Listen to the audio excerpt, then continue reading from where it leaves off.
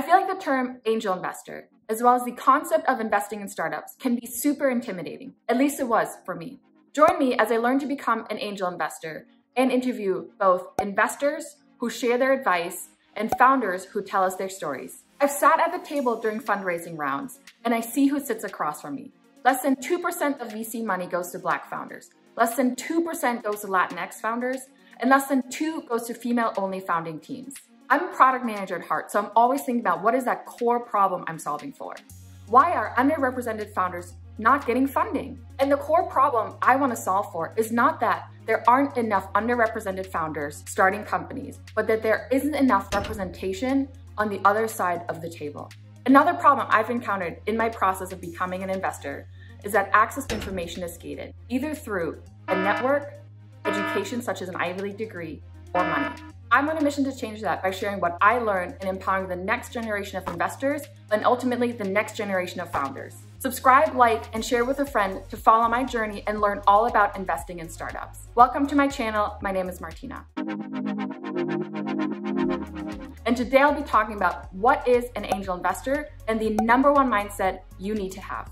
Is a disclaimer that these are my personal opinions from my personal experience and are not financial or investing advice. Angel investors are also called business angels, seed investors, or angels, and they invest their personal money into startups in exchange for equity, which also means ownership. 90% of startups fail.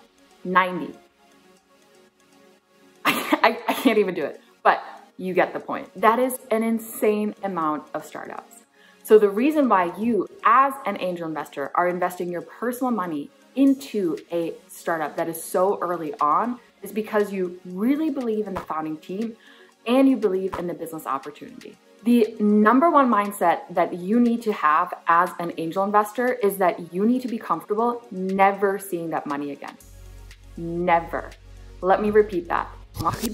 You need to be comfortable losing all of the money that you invested. It is possible that you will see 0 returns. I know that one. Let's say, for example, you invest $5,000 in your friend's startup. Congratulations, that's super exciting. And things are going really well with the founding team for the first 10 months. However, over the next 2 months, something changes in the market and the company goes bust. You lose all of the money that you've invested in that company. Let's take a step back on who can be an angel investor. Angels can be serial investors, entrepreneurs, family members, or friends, and they can be accredited as well as non-accredited. If you're accredited, then you fit a certain profile according to the SEC. Angel investors have a little bit of extra cash lying around that they want to invest in something other than the stock market, real estate market, or whatever other traditional investment opportunities are out there to really diversify their portfolio. And while 90% of startups fail, the ones that do make it, the returns on that investment can be really lucrative. I used to think that you have to write really big checks to be an angel investor, and that is simply not true.